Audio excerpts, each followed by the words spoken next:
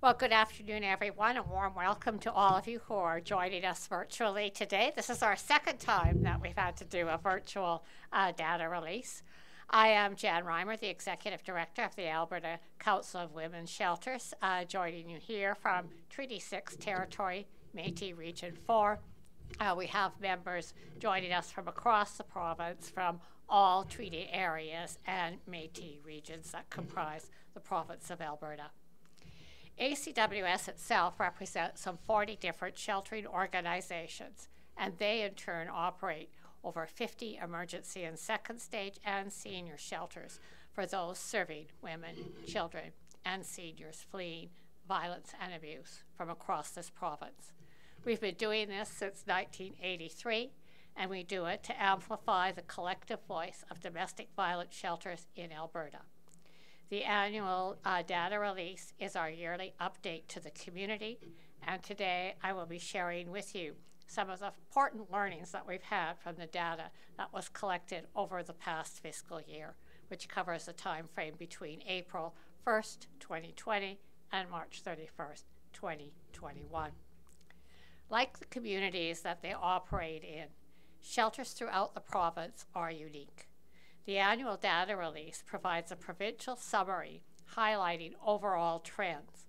While there are variances between communities, as well as differences in experiences of urban and rural shelters, there is nonetheless an all too common truth that women in all areas of our province are experiencing violence, and shelters, no matter what the challenges, are responding to support them.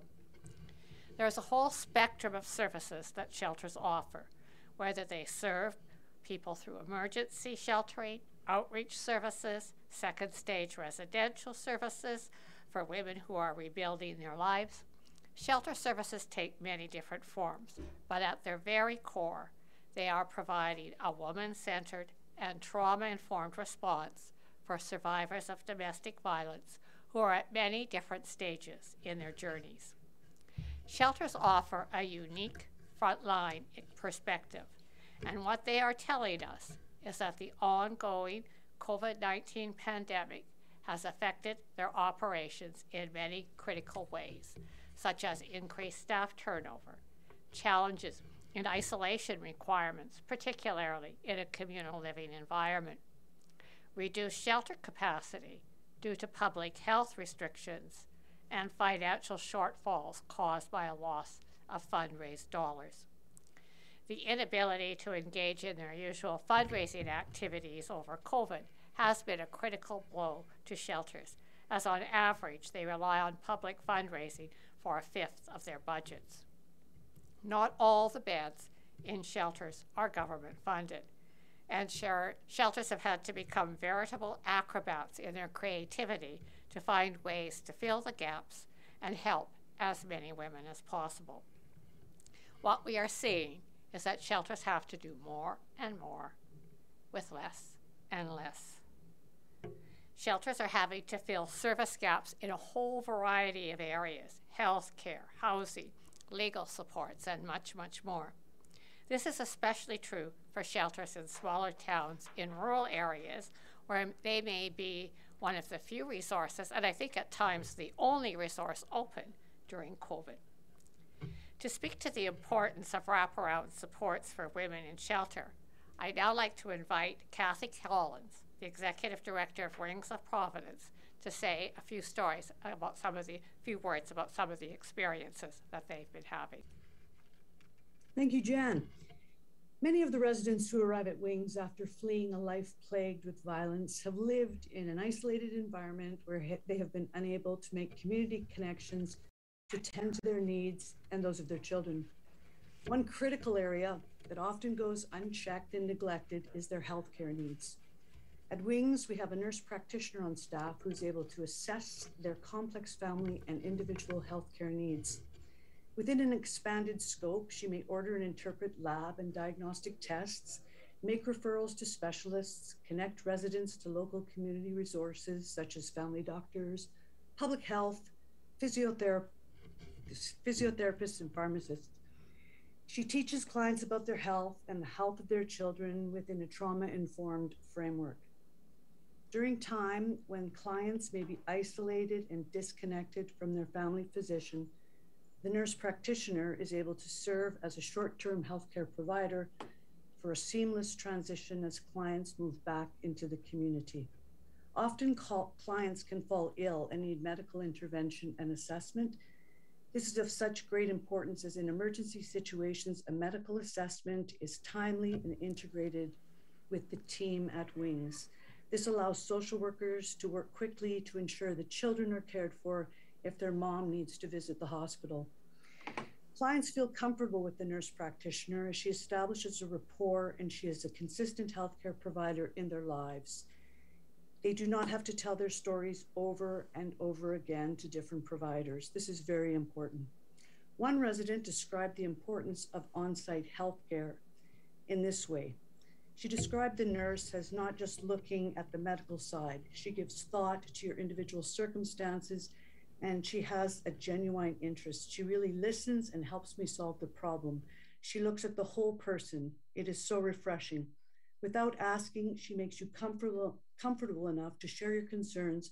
And from there, I have been able to get the health care that my children and I need. This on-site nurse practitioner support has been invaluable during the pandemic, from getting our clients in for COVID testing, providing invaluable information on vaccinations and helping them book appointments. Her knowledge and credibility have been enormously beneficial to our program. Ultimately, establishing proactive healthcare practices for our residents and their children sets them up for a healthier future when they transition into the community. And I'd just like to thank the donors in the community who help us through some of our fundraising efforts to ensure that this nurse practitioner can be on site and provide this services to our families. Thank you. Thank you, Kathy. And I think it certainly gives that important perspective of proactive health care and how shelters really try to care for the whole person in how they're doing their job and working to support women and children. And shelters all across the province do this kind of care work on an incredible scale. Over the last fiscal year, 6,233 women, children, and seniors were sheltered at our member shelters. Another 8,095 were served through outreach programs. And there were 13,605 turnaways recorded for women and seniors requesting admission to shelter. These unfulfilled requests also identified that they had 5,300 children who would have accompanied their mother into shelter had they been admitted. Turnaways themselves can happen for a number of reasons. One, the shelter simply doesn't have the space. Secondly, the shelter does have the space, but it's not available due to public health restrictions and requirements that we've seen during the pandemic. Or finally, the shelter is unable to provide the services requested or needed by the caller. An example of that might be housing, mental health supports, and addictions. But all told, 66,687 Albertans were served through residential stays, outreach, or calls to shelter. As a sidebar, there were some interesting correlations on how overall calls to shelter went down as COVID cases went up. And for each wave, as the number of cases increased, the calls and admissions went down. This really speaks to the importance of public messaging and how stay home, stay safe played out for women in abusive situations. Many who remained trapped at home with abusers who used the pandemic restrictions as another way to isolate and use to their advantage. Admissions to emergency shelters that have been lower during pandemic times. However, admissions have risen in second stage shelters over what we saw in 2019-2020. Even though we see fluctuations in the number of calls and admissions, it does not mean that domestic violence rates have decreased. Sadly, municipal police departments and the RCMP are reporting that domestic violence calls have either increased or held steady, including, tragically, 15 domestic homicides reported by the RCMP in 2021. To underscore this point, an alarming 58% of women who enter shelters are at severe or extreme risk of being killed by their current or former partner. The Danger Assessment, or DA as we call it, is a tool developed by Dr. Jacqueline Campbell and has been used by shelters in Alberta for almost 2 decades. It measures the women's risks of being killed by a current or former partner. Of the 1,155 women who completed the DA this year, 29% of them had been threatened with a lethal weapon or had a lethal weapon used against them. That means that based on our data, and remember that women coming to shelter are the tip of the iceberg of women who are experiencing domestic violence. So those women who had contacted the shelter and also completed the DA. For those women alone, almost a woman a day has been threatened with a lethal weapon or had a lethal weapon used against her by a current or former partner. Let that sink in. Domestic violence is not just one woman's problem, it's everyone's problem. It affects ripples outwards across communities, and it has a deeply harmful impact on everyone it touches. Children are especially impacted by domestic violence, and they constitute close to half of the admissions to shelters across our province. It is interesting to note that over the last 2 years, the proportion of women with children increased in second stage shelters and decreased in emergency shelters. This may reflect a preference for self-contained units offered by second stage shelters over the communal living environments offered by emergency shelters during a pandemic. The pandemic has taught us that self-contained apartment-style units, known as second stage shelters, are more pandemic-proof. And this is reflected by the increase in admissions at second stage and a decrease in emergency. Women have been telling us for many years that communal living environments are not conducive to their own healing. The many challenges of communal living include a lack of space and privacy, hygiene, shared bathrooms, even prior to the pandemic, and second stage offers a vital balance of that enhanced safety that women need and the independence for the women who stay in them. The demand for outreach services also grew during the pandemic, demonstrating the need for services such as safety planning, general counseling and support, and assistance in finding affordable housing after you leave, all of which can be accessed without the woman necessarily residing at the shelter. You don't need to stay in a shelter to get help from one. I'd now like to invite Natasha Carvalho, Executive Director of the Medicine Hat Women's Shelter Society, to share a story of one survivor of domestic violence whom they were able to help through outreach services. Natasha. Thank you, Jan. Dorothy is an 83-year-old woman who started accessing outreach services after her husband of 60 years was finally charged with assaulting her. Dorothy had been hiding the abuse for the entire 60 years of the marriage. Lately, his abuse had become more violent and less easily concealed. The night he was arrested, Dorothy's husband had been repeatedly beating her in the head and had told her he was not going to stop. Dorothy finally was able to scream out for help, and neighbors called the police, thankfully. Initially, Dorothy was thrilled to be away from her husband and living a life where she could come and go as she pleased and live without fear. But despite the no-contact order, Dorothy's husband started coming around again. With typical abuser characteristics, he once again convinced Dorothy to take his side, turn her back on their family, and feel sorry for him. With weekly sessions with our outreach program staff, Dorothy has been able to take her power back. She is thrilled to finally feel safe and even more excited to be able to finally make her own decisions in her life. She can see things for how they are now. Dorothy is enjoying this phase of her life on her own terms, doing whatever activities she chooses to do, when she chooses, and with whom, and she gets to feel safe, all the while. Feeling safe was the most important thing. Thank you. Thank you, Natasha. It also reminds us, too, that abuse takes many forms and doesn't matter what your age. As we look to build back better, we imagine the shelter of the future, and it's time to consider how shelters are designed. Shelters across our province are aging with declining infrastructure. Some cannot even accommodate people with accessibility needs. Some have leaking roofs, unreliable plumbing, and some of the other common issues related to aging buildings.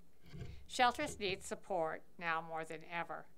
They continue to deliver services through what we call the new normal, 2 years into an ongoing public health crisis.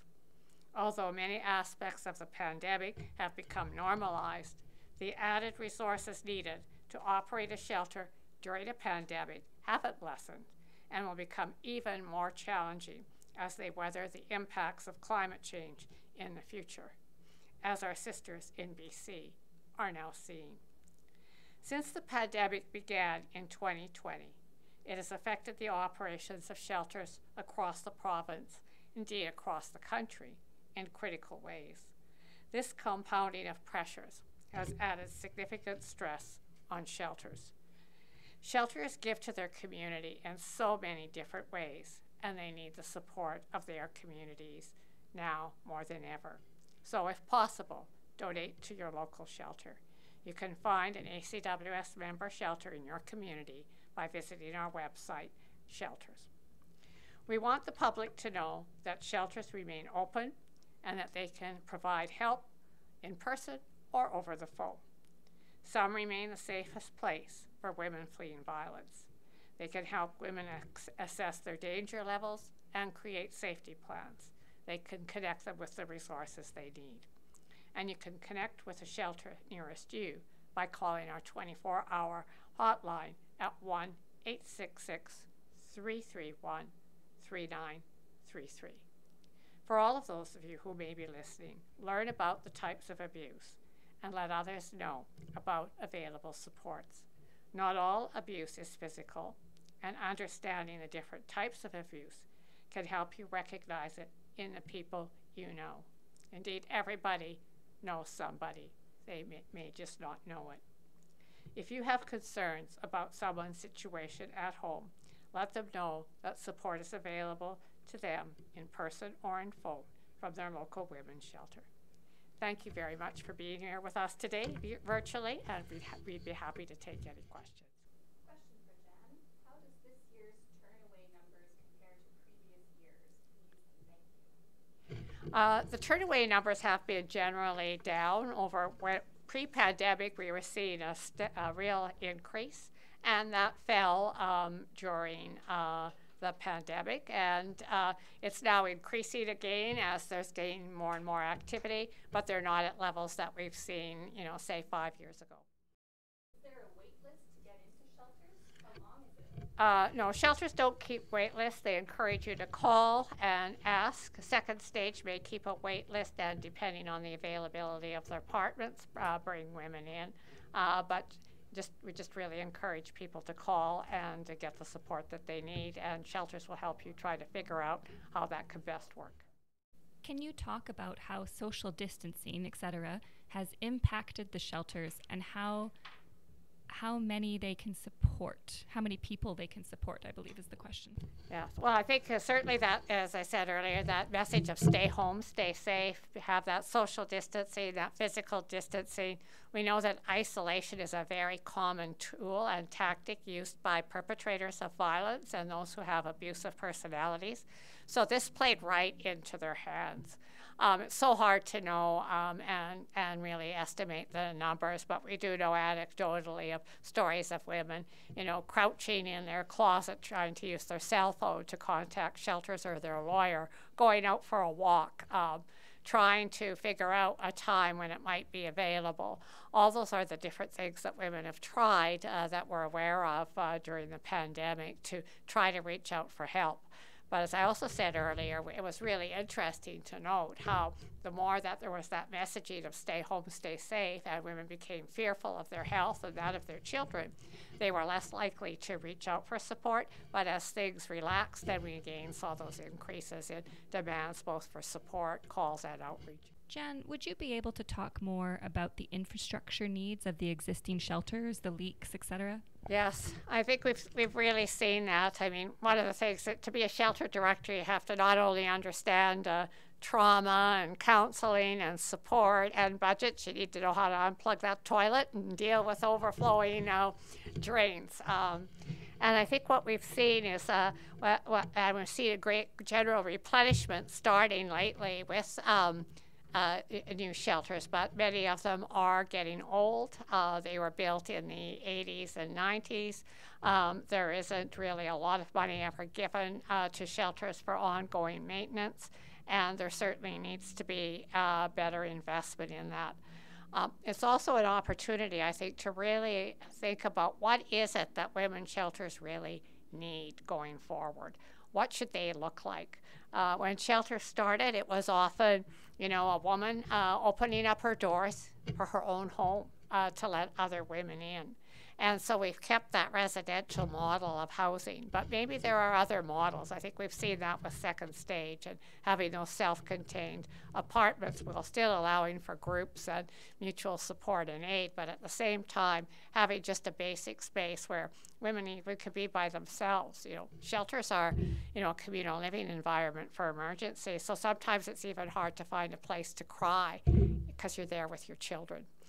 So really rethinking how shelters are designed, how they can provide that support in the community, and how you can deal with accessibility issues as well, I think are really important, and they are all things that shelters are experiencing. Add to that, like what we've been learning both from the Fort McMurray wildfires, the floods in Calgary, etc., are also the importance of preparing for climate change.